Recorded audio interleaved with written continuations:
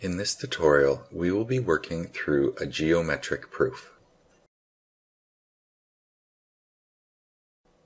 We start off the proof with the following information: our given statement that line A is parallel to line B, and that we need to prove that angle 2 plus angle 3 equals angle 6.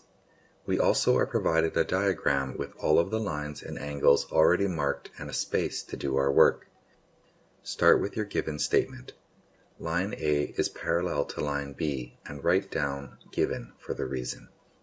Next, it is not immediately obvious how we can go from parallel lines to what we are trying to prove, so begin writing down a few things we do know.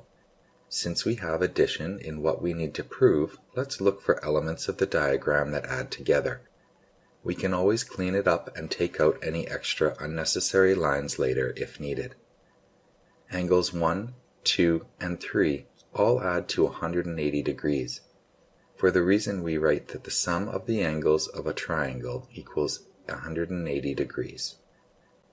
Angle 1 equals angle 5 because alternate interior angles of parallel lines are equal. Angle 5 plus angle 6 equals 180 degrees because angles on a line.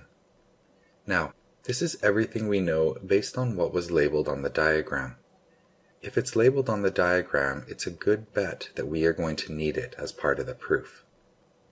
Looking it over, I see two lines both equal to 180 degrees.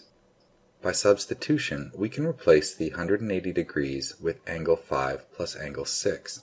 For the reason, we write substitution. Now, it looks like we are getting closer, but we still have some extra information.